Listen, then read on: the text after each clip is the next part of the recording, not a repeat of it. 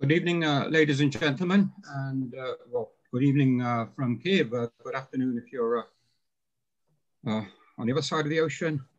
My name is Markian Belinsky. I'm U.S. Ukraine Foundation Vice President for Field Operations, and it's my great pleasure to be able to make a few brief opening remarks about this aerospace sector cooperation panel. The aerospace sector, as we know, is synonymous with Ukrainian achievement.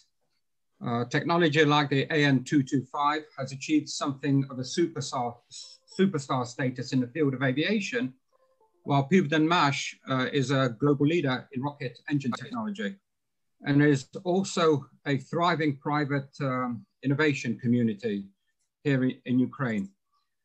This can only be good for Ukraine's image and as an advertisement for the sector as a whole.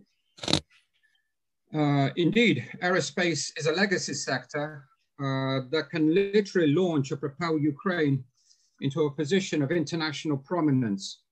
Hence its inclusion in today's discussion on advocating international or advancing international partnerships through innovation.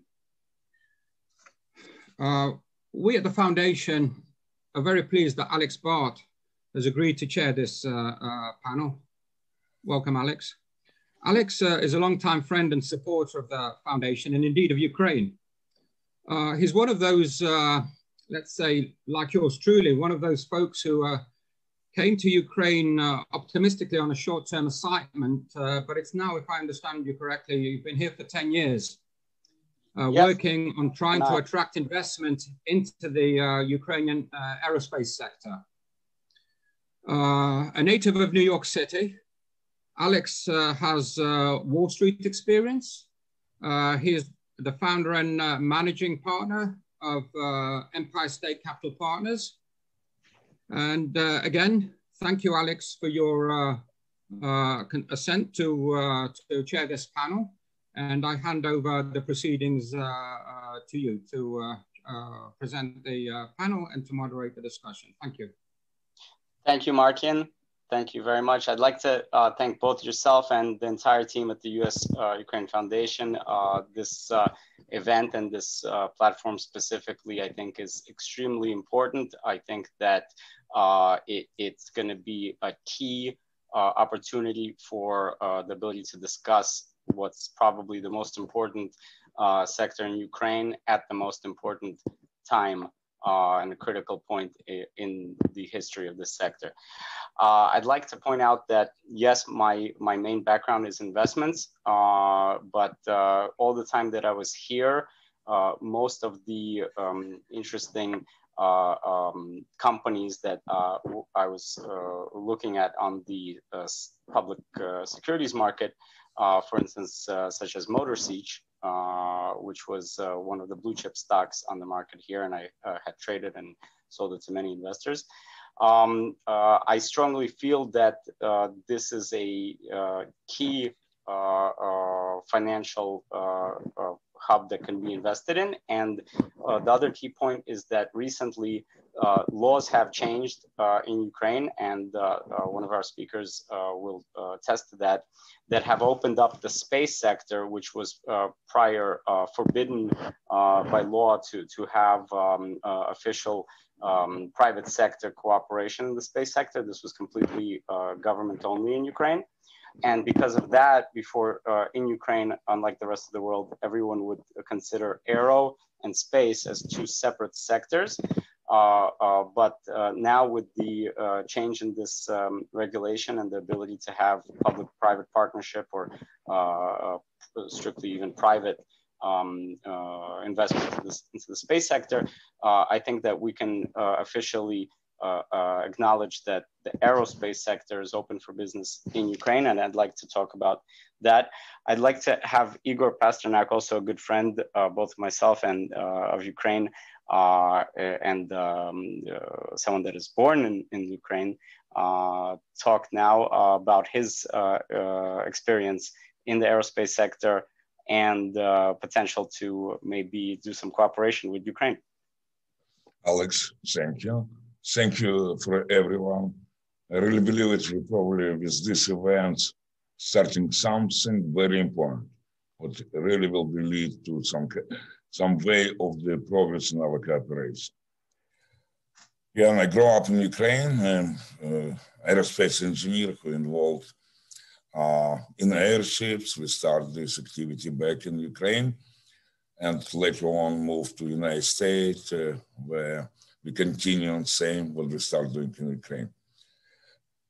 From my standpoint, the biggest challenge right now in developing of Ukrainian aerospace, it's need kind of fresh restart. It's need to step out from understanding or belief it can be grow on the basis of the Soviet legacy or something what was done 20 years ago or 15 years ago. I think if Ukrainian aerospace industry will introduce the new steps, the new ideas, in any way, and especially new developments such as the green aviation, zero emission, it will be lead to significant cooperation interest from United States, from my colleagues. In my personal view, I worked in Ukraine for the last, five and a half years. It's interesting, it's challenging, it's different, but it can be done. Plus, of course, the potential of the country. Alex? Thank you, Igor. And also, I'm going to put you on the spot today and propose that maybe we even strike the beginnings of a public-private partnership between your Aeros craft and our friends at Pivdenmash and build a blimp together here in Ukraine. So, Alex, you're the best. You got my yes. Okay, good. Now we have to have Dmytro later confirm, and then we have a deal. Volodymyr Usov, I'd like you to speak, and I'd like to introduce you. Volodymyr is actually quite an amazing person, a good friend of mine, and he's probably definitely the youngest person to take the position of the director of the State Space Agency of Ukraine. He managed to hold on there quite some time, just fresh out, but I think he could tell us the positives and the potential that he's learned there. And also, I would suggest that he speak up about his idea to make a space accelerator. So please tell us. Alex, Mark, and thanks for the opportunity to talk today. I agree with Igor on every issue he already pointed out. Of course, all the important reforms and radical transformations should be done for at least 10 years ago, because for now, the window of opportunities for Ukrainian aerospace industry is about 1, maximum 2 years. Otherwise, we'll see space museums in Ukraine, not space factories. Actually, my chairmanship lasted about 10 months as my first experience in the government sector in Ukraine. It's quite an experience, quite a story for another panel discussion, if you would like. But for now, I will say that actually it's not about the technology of Ukraine aerospace industry, the legacy, the heritage, which is quite interesting and for now is pretty compatible on the world market, but more about the standards, about the legislation, about the political will and opportunities Ukraine can show as signals to world economy, to the potential investors. I think that the main steps and main reform that should be done right now, the first is corporate reform, to give the chance to the enterprises like Inogambaev to survive, to attract investments, to bring professional leadership and managers and executives to their boards. And secondly, it's a national space program where our government would be not as the main manager, like quite a Soviet ministry, but to be the main power behind the actual government order for the industry. That's how we see now the Artemis programs works, where NASA is the main power to order both services and products from private and state enterprises. The same model should work for every space agency in the world, of course, with the top 10 agencies like Ukraine, because despite all the problems we have now, Ukraine is a strong top 10 member in the world aerospace community. So these main two reforms, the corporate reform, the national space program, where the state ordering products and innovation from private enterprise. And third, I think my best and my personal, it's giving impact for creating private ecosystem. I think Ukraine has so much innovation, so much technology that can be shared by much more than 5 or 10 state enterprise. That's a big space for the newcomers, for the enthusiasts to come to Ukraine, to set up their new private entities and to shape the new private ecosystem, which then can be integrated to the world supply chain of aerospace companies. And I think we still have chance to make it happen. And that was my personal ambition. And I hope that actually Ukraine will achieve that. But it won't happen without the support from our partners, from United States, from European space community as well. What we managed to do to sign the Artemis agreement for Ukraine to become the 9th country as a part of the big international program. I want to say interplanetary, but let's start with international. And I hope that with the support of our partners, we'll have a big success on this way. So thank you for sharing that and for seeking for the new partners. Alex? Thank you, Volodymyr. Volodymyr is actually quite shy. He didn't even speak about his experience as a serial entrepreneur, making at least five startups before he took the space job. Funny enough, I have an example of a space-related aero turbine product that his 3D printing company made. So there's quite about 5 years ago. Yes, and actually it's in the Expo Zone as well. So please do check out some of the startups and technology companies there. So right now I'd like to actually present possibly the most important person on our panel today, because everyone's saying the same thing, that in order for the Ukrainian aerospace sector to not only survive, but to flourish, we need to find funding, we need to find it fast, and we need to find quite a lot. I'm very thankful for my good friend Farhod Inogambaev, who's the executive director at Oppenheimer from New York City, and who has been kind enough to join us today. But not only that, he's been coming to Ukraine for a couple of years on my requests, and he's been nice enough to do so and has been exploring the sector. So Farhod, please tell us how we can show some money and some love to the sector. Hi, good afternoon and good evening, guys. I'd like to thank U.S. Ukrainian Foundation for inviting me, and also I'd like to thank my friend Alex for having me in this panel. It's very, very important and highly important and interesting topic for us, for institutional investor side, for Wall Street investors. And I, myself and my colleagues, we actually visited Ukraine over the last couple of years, like a couple times.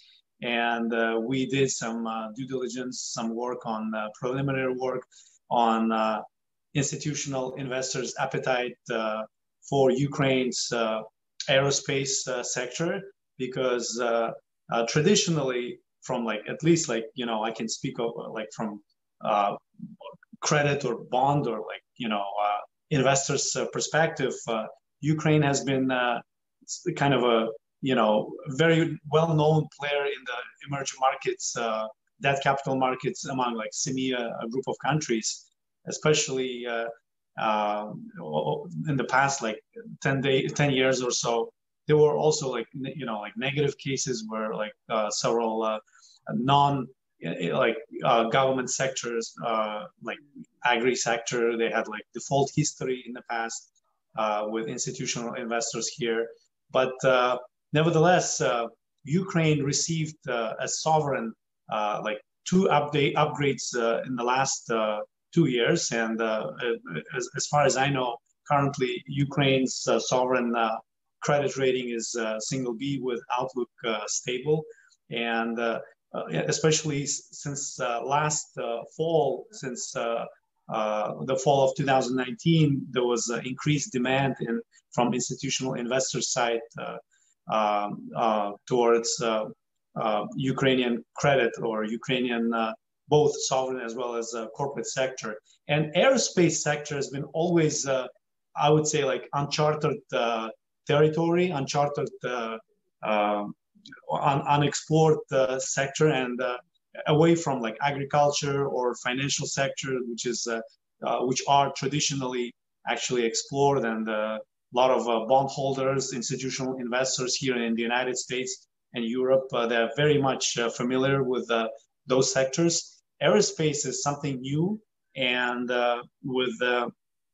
again, with the support of the government, as well as, like as Alex pointed, like through public-private partnership programs, we believe that it could be interesting. And we last year, 2018, we visited. We met with Moderator, with Antonov, and we did some preliminary due diligence work, and we think like they're pretty much like bankable. And other than, you know, like traditional bilateral or multilateral means of ways of financing through IFI institutions or bilateral, like politically leveraged credits or credit facilities like by other countries, we think that on a private sector side, capital markets could be a different option, and actually another solution where, as you know, capital markets, institutional investors, and I'm talking about like large, like non-banking funding sources, like huge, like pension funds or mutual funds, hedge funds, investment community here in the United States as well as in Europe, they might be interested in the aerospace sector and funding and providing long-term credit and funding solutions to this sector. We have experience in this. We've done some projects in Latin America and other countries. And that's why I can say that we can work in this direction. We can work with the government of Ukraine, with our partners in Ukraine, and especially the projects that we initially considered for financing, Moderator or Antonov and Uzhmash, could be very, very interesting. And we could provide some innovative financing and investment solutions away from, again, like politically leveraged financing by some bilaterals by other countries. Thank you, Farhod. So you were being quite politically correct, but I would be quite blunt in saying that we need to bring the other option to counter the Chinese invasion, right?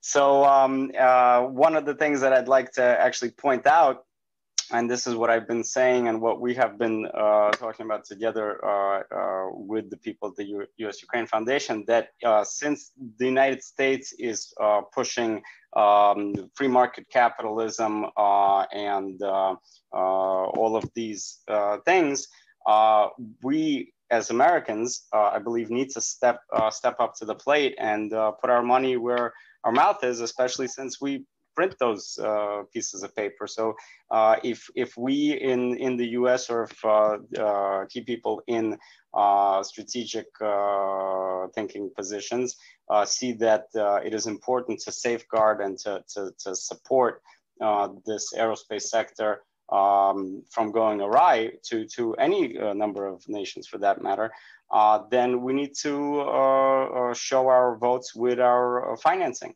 And I think that that's up to us to do, but we do need support both on the Ukrainian side and on the US side. So now, best for last, I'd like to introduce Dmytro Nikon, who's the chief economist at Uzhmash, which is now considered Pivdenmash, and is also one of our favorite and largest space companies to take a look at. Good afternoon to everybody. Thank you for this opportunity to be here and to express maybe some thoughts about Uzhmash plans for the future, and to express maybe some thoughts about the current situation at the Ukrainian space industry. So Yuzhmash currently is a state-owned company, which was created on the mid of 2000 or middle of the last century. And we have a very big history, and we're proud to be a part of the space industry. But actually, I would like to say that the current business environment is completely different than the business environment which was even 10 years ago. So, what the challenges we faced and how we deal with them?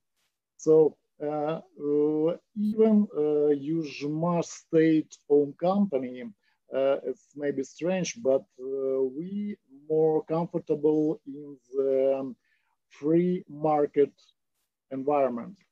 Why is that? Because actually we do not have state orders, and we are free market players. The most volume of the orders we got from the foreign players, and mostly we are working for any international commercial programs. In past it was Sea Launch program. Currently we are working for Antares program. We have built some components for the European Vega launcher and so on and so on. And unfortunately, I think the first problem for space industry of Ukraine is the absence of the firm government orders. Second problem, Ukraine industry, mostly the state-owned industry. That is why we have some limitation in the getting some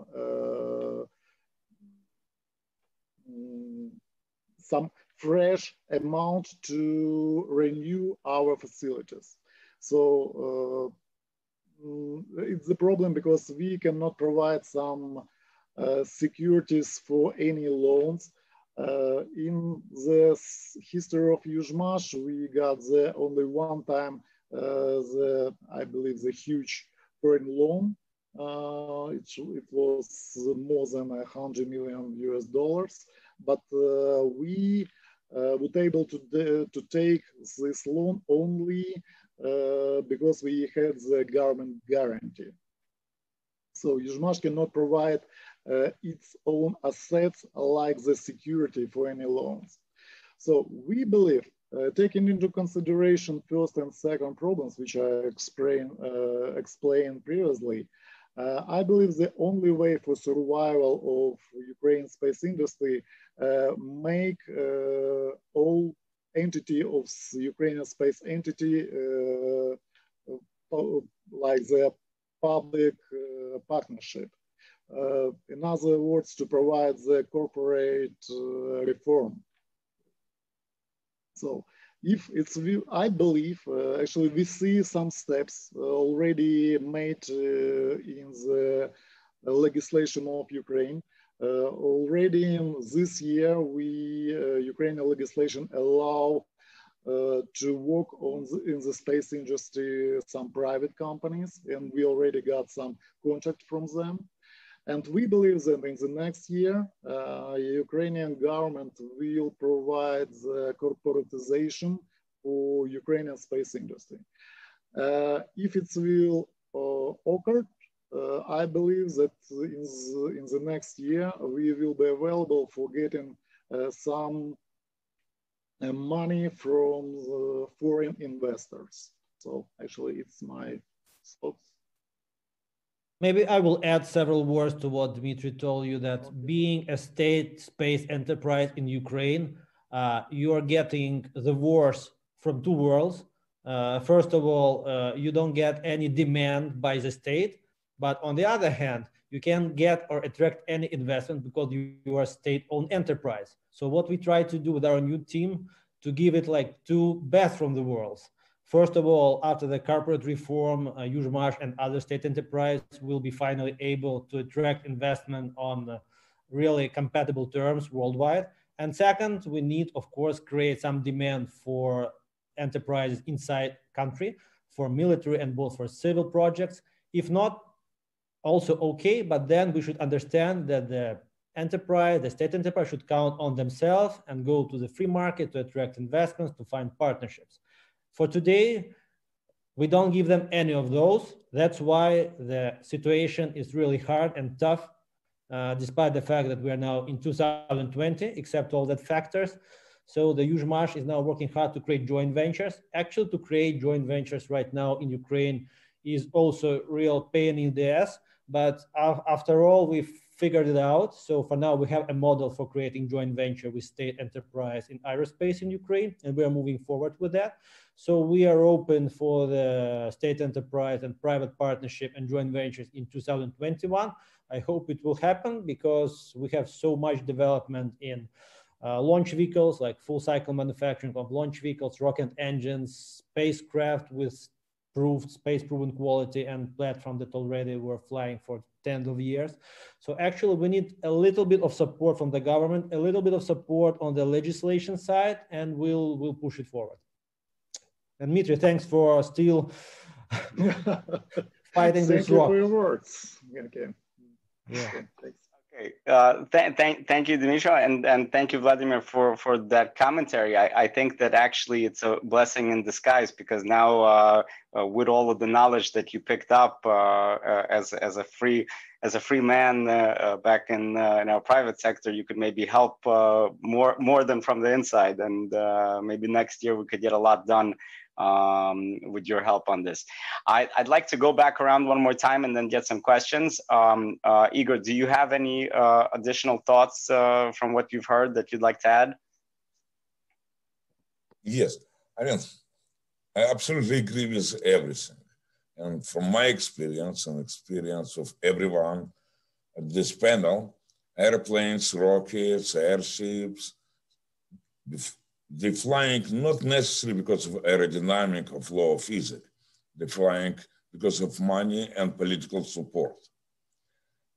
And the question number one perhaps needs to be asking if Ukrainian government willing to stay behind of the Ukrainian aerospace industry. Without this, I don't believe we can see significant progress in development of this industry in Ukraine. But again, the support must be on the most highest level. It's not about creating some the element or in the system who theoretically need to provide some kind of support. No, it's never worked. Not in the United States, not in Soviet Union, never, never, never, anywhere in the world. The government need to identify this industry as strategic and back it up. I mean, if we look at the experience Uzhmash, when we were saying people asking for government guarantees, one of the example, because aerospace, very complicated business.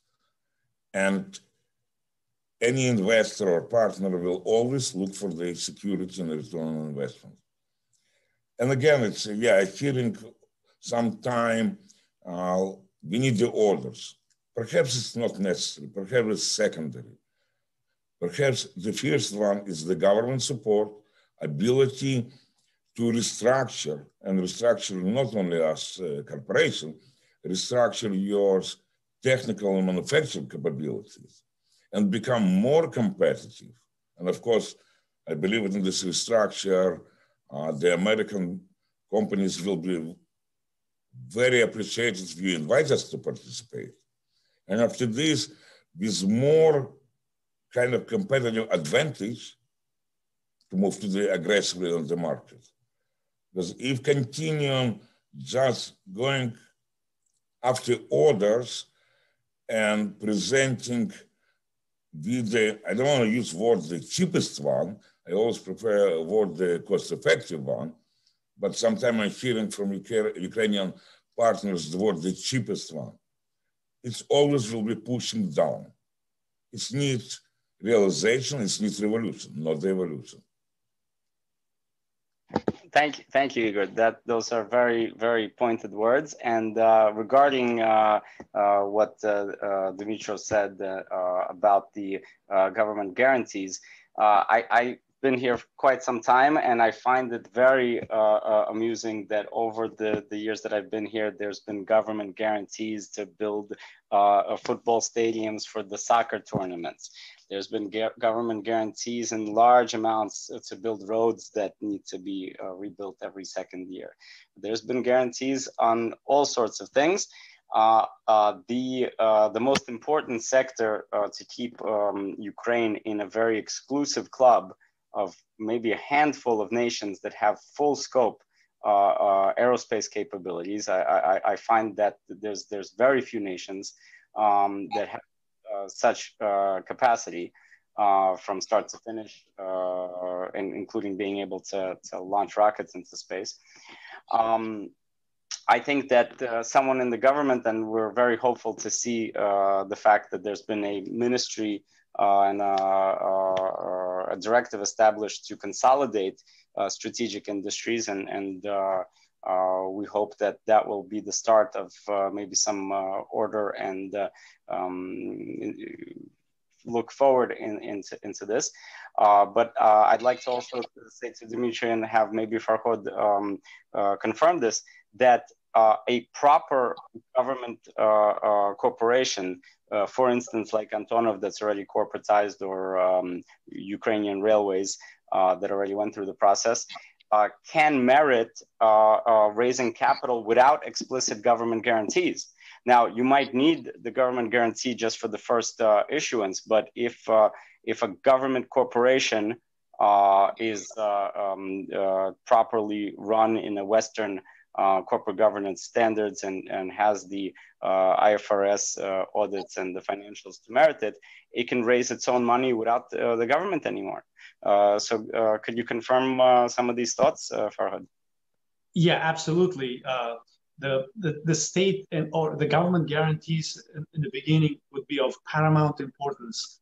Although I understand it's a sensitive subject for the Ministry of Finance and the government of Ukraine, because any government guarantee actually brings like additional debt burden, and there are like covenants, I understand, like, probably imposed by IMF or World Bank. But this strategic sector, aerospace sector, cannot like develop and move forward from without initial state support. And as you said, the government guarantee and the support from the government of Ukraine would be essentially one of the key requirements, at least from the investors' perspective, from institutional investors' perspective.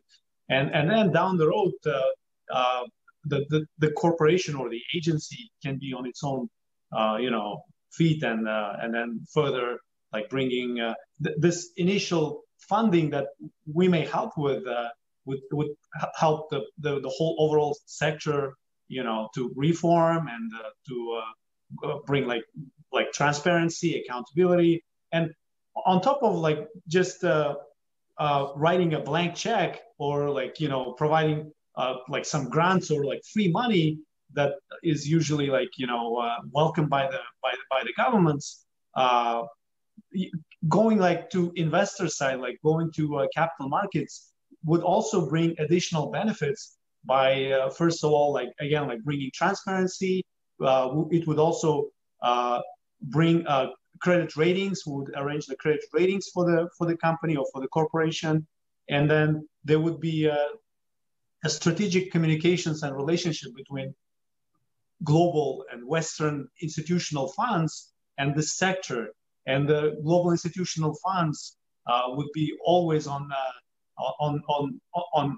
standby whenever the sector needs additional capitalization, additional contribution of capital, whether it's debt or equity.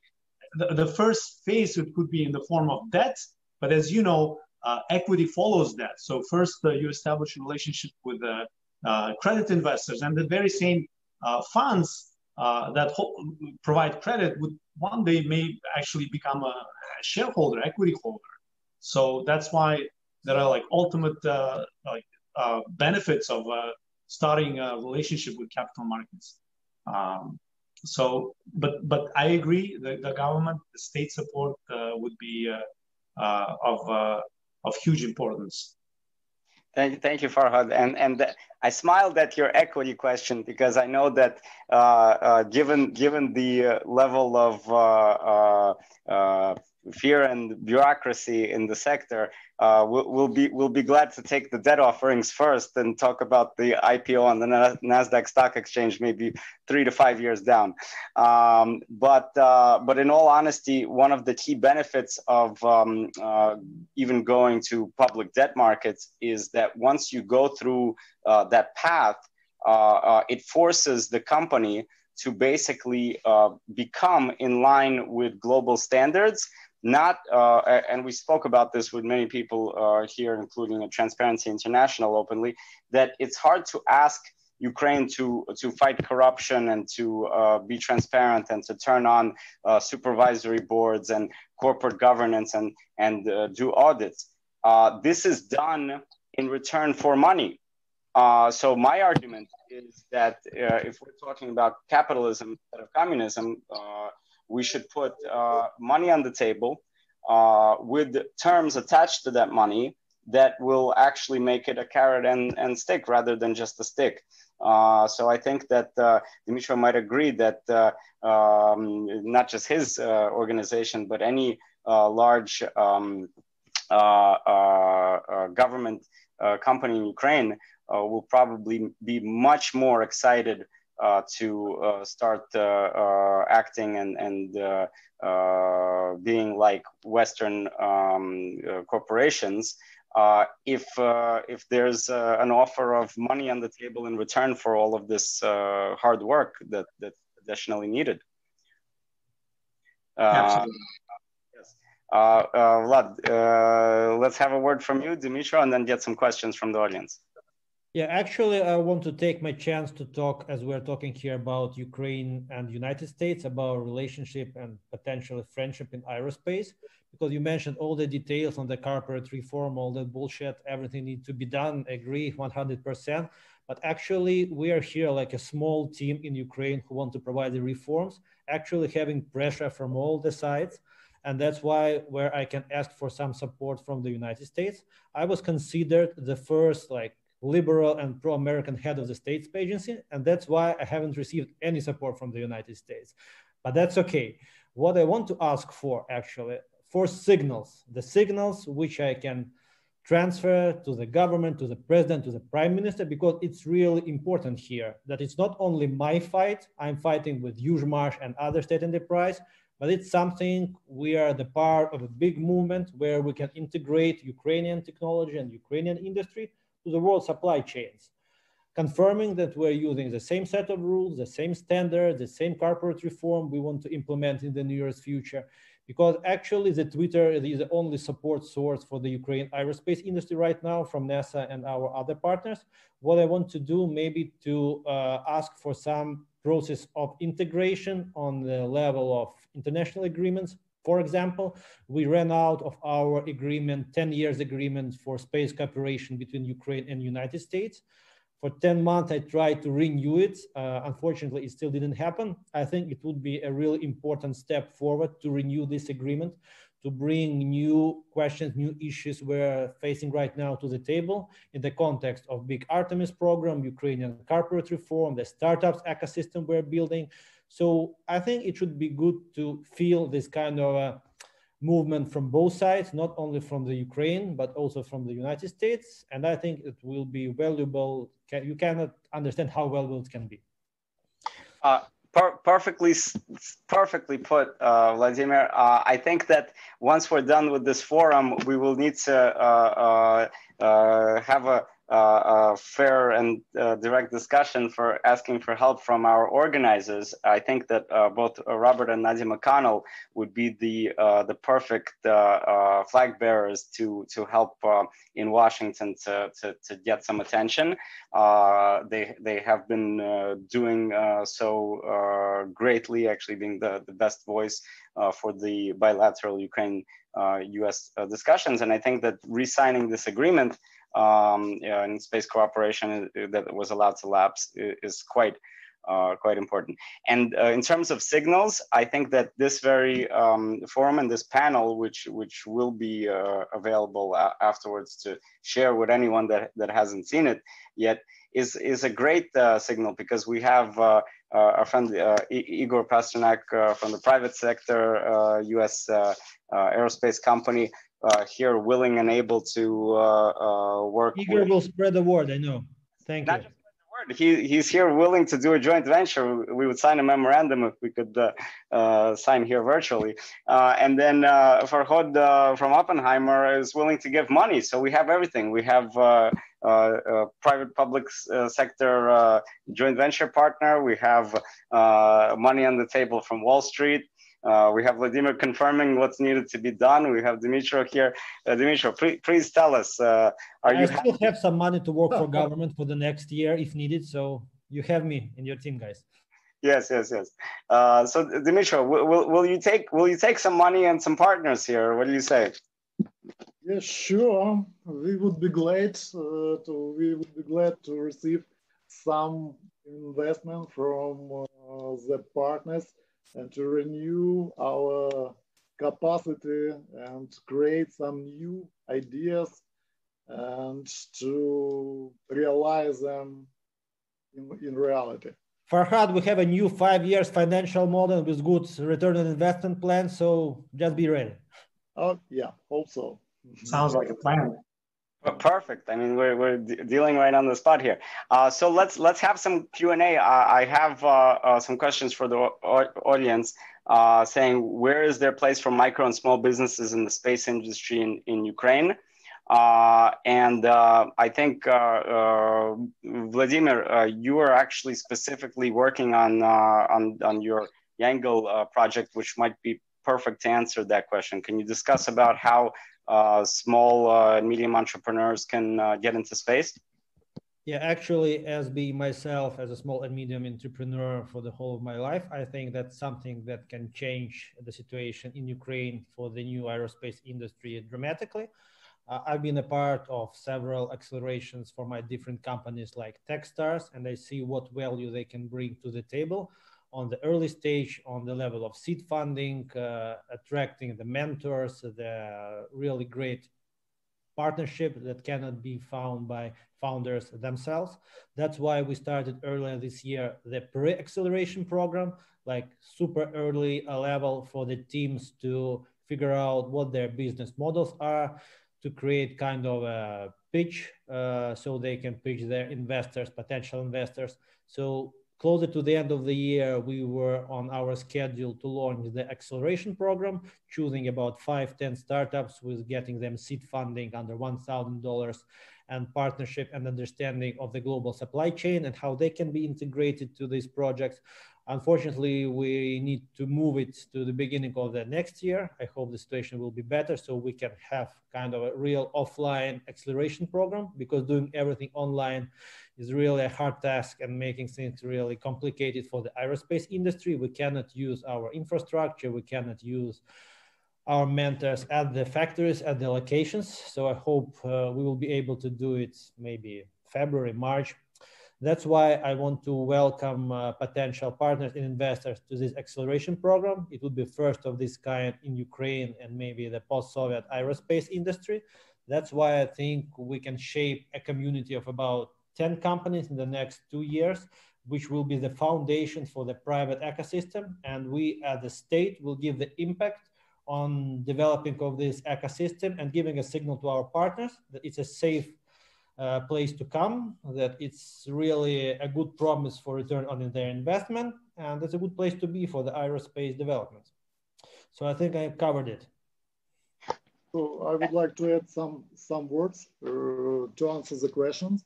Actually, regarding the opportunity for some private entrepreneurs.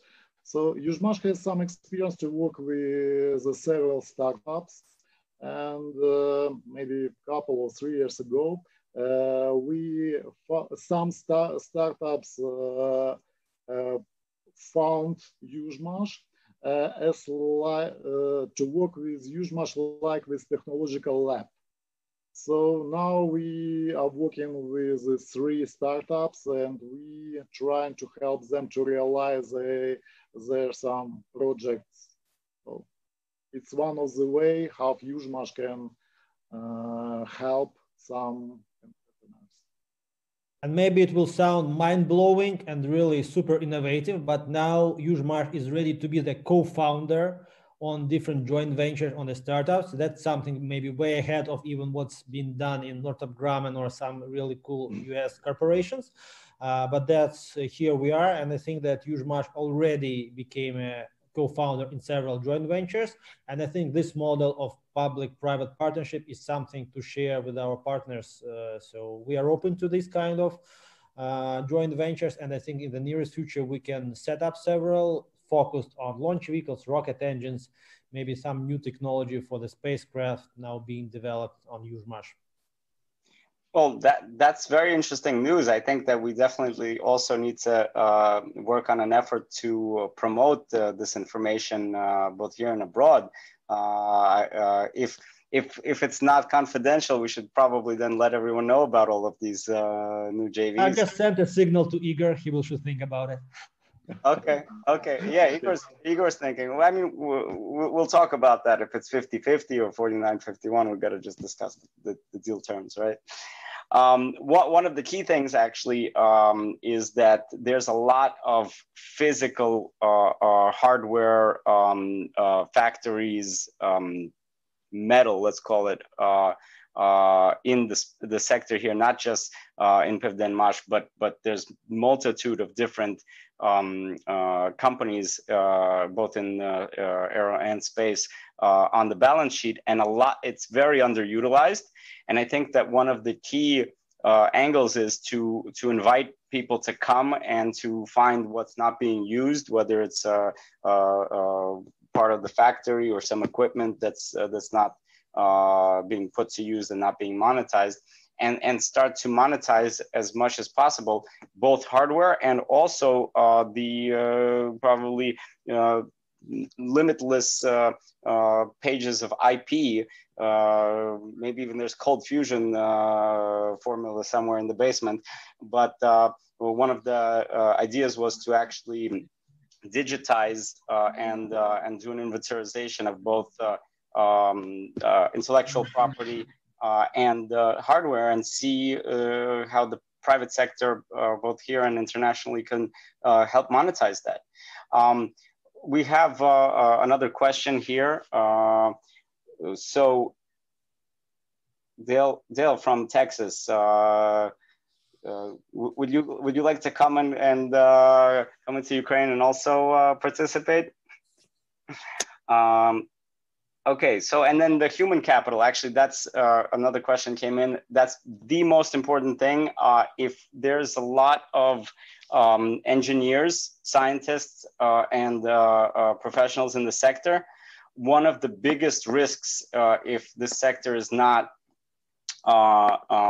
paid attention to, invested in, is that these people need to feed their families. Some of them are so smart they could probably make a nuclear weapon in their backyard. So they need to be fed. They need to be invested in, so they don't fly off to North Korea or Iran. So I think that the human capital part here is more important than the billions of dollars of hardware laying around. Is there any other questions? We have about 10 minutes left. What is the question about human resources? What is the most important for you, existing capacity or human capital? So someone asked if it's the hardware or the human aspect that's more important. I think that the human capital is most important, because once they're gone, as always, it's both. It's both. Oh, but I am more on the Alex side. Yes. From our standpoint, the humans, it's number one because they create.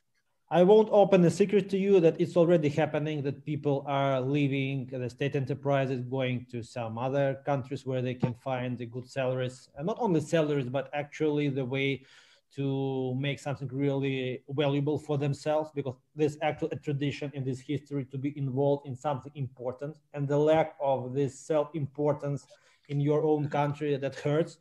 And unfortunately, we're seeing thousands of people leaving.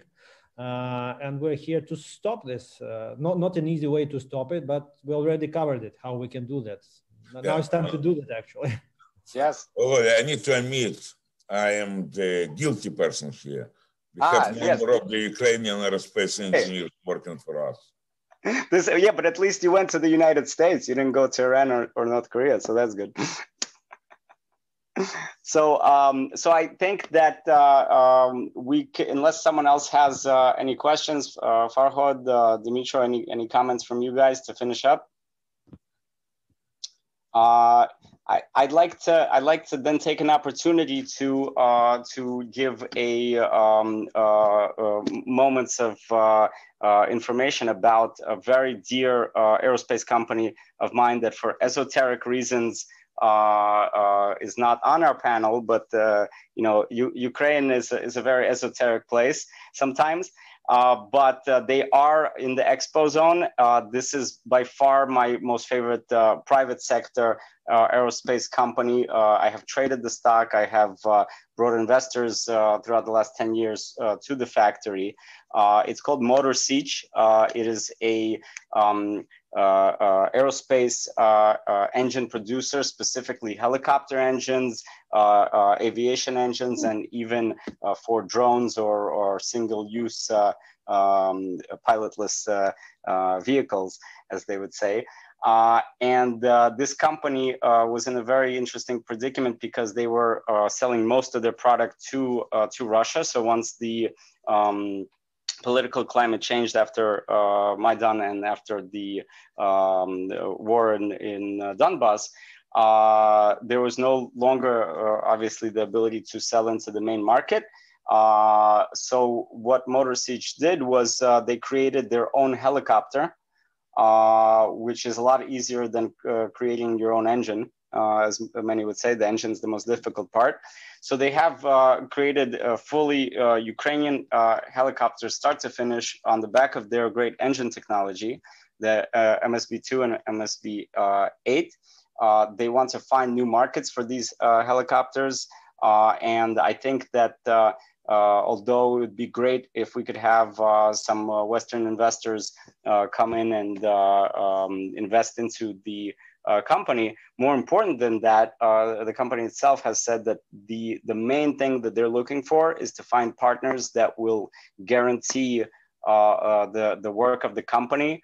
About half of the people in the city of Zaporozhye either directly work or indirectly are linked to this company. It's kind of like a Detroit situation. They're a city forming entity. And I think that the best way that the US can support low-hanging fruit is to go buy some helicopters. So please check them in the expo booth, and maybe we'll sell some aviation. So thank you very much to all. I don't see any other questions. Last call, questions from the audience. If not, then let's please use this moment to say that this panel should not be a one-off. We should take all the people that participated today and any other professionals, both government, private sector, both in Ukraine and in the US and globally, to form a constant group of sorts that we could do with the help of the U.S. Ukraine Foundation to continually have these conversations both in a private and public platform. And the more open discussion that is had, the faster we will all come to bringing up the sector and not letting it fall apart. As Volodymyr said, we have 1 or 2 years, I think. So thank you all for joining us, and this is the signal. I hope that our president here is watching as well. Thank you. Thank you, guys. Bye-bye. Prefer Yuzhmash to Motor Sich. That's my last word. Okay, thank you. Thank you so much, gentlemen. Thank you. Thank you so much. Bye-bye.